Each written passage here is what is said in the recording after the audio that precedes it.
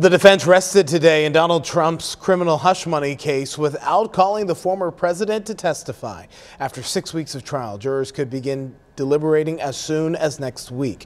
Trump faces 34 felony charges related to falsifying business records. Prosecutors say Trump knew about $130,000 paid to porn star Stormy Daniels to keep her from talking to the press about a sexual affair she had with Trump ahead of the 2016 election.